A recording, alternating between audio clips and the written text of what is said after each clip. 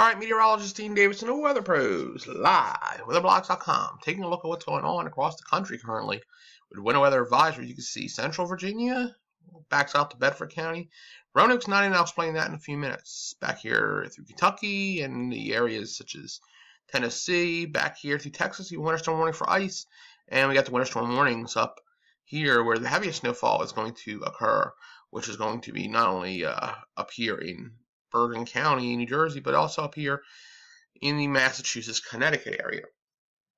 So we'll show you what's going on precipitation-wise. This storm will move in around probably 9 and a little after 9 o'clock.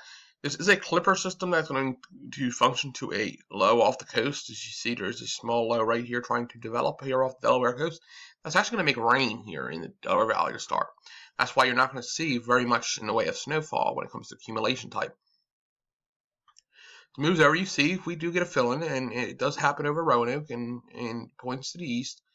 North Carolina will be a winner in this snowfall for sure.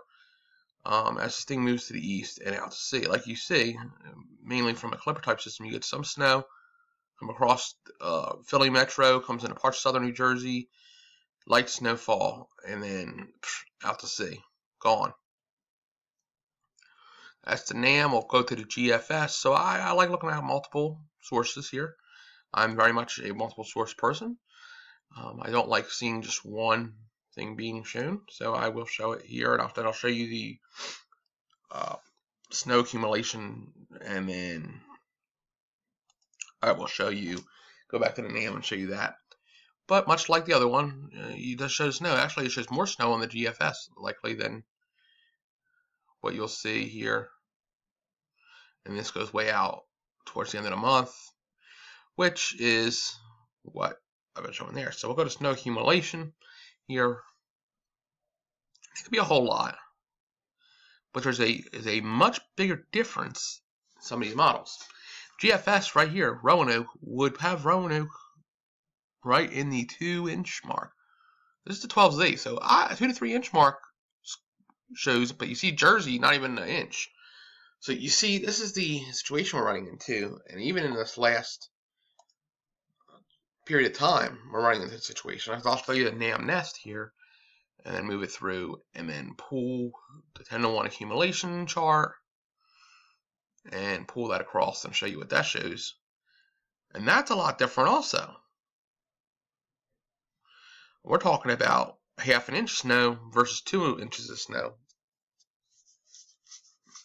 with the NAM in the Roanoke area. So this is where we have the issue, which will outweigh. GFS has not been great, by no means. So I'm going to go to the HER model, because we're getting within that time frame. We should be able to use the HRRR model. And I have to back up a run, because it just put out a brand spanking new one. Make sure it goes through, or at least through where it needs to go to. And pull up the 10-to-1.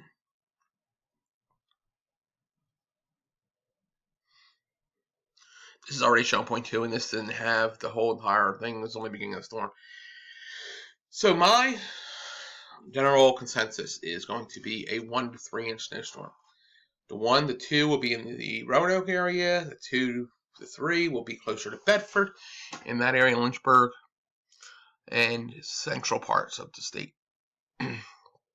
So it ought to be interesting.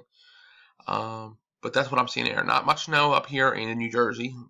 Possibly up to an inch at the best in that area, but that's what we're showing, and the models are showing at the time. So the consensus tells me 1 to 2 inches in the Roanoke area, 2 to 3 in Bedford, and then 2 to 4 generally outside that. South side may have a little heavier. Other than that, north and west of Philadelphia up through parts of New Jersey and then up into Massachusetts, Connecticut, they look to have the biggest impact from the storm. We'll keep you updated, and we'll have another report then later. Meteorologist Dean Davidson, the Weather Pros. Thank you for watching. Have a great day.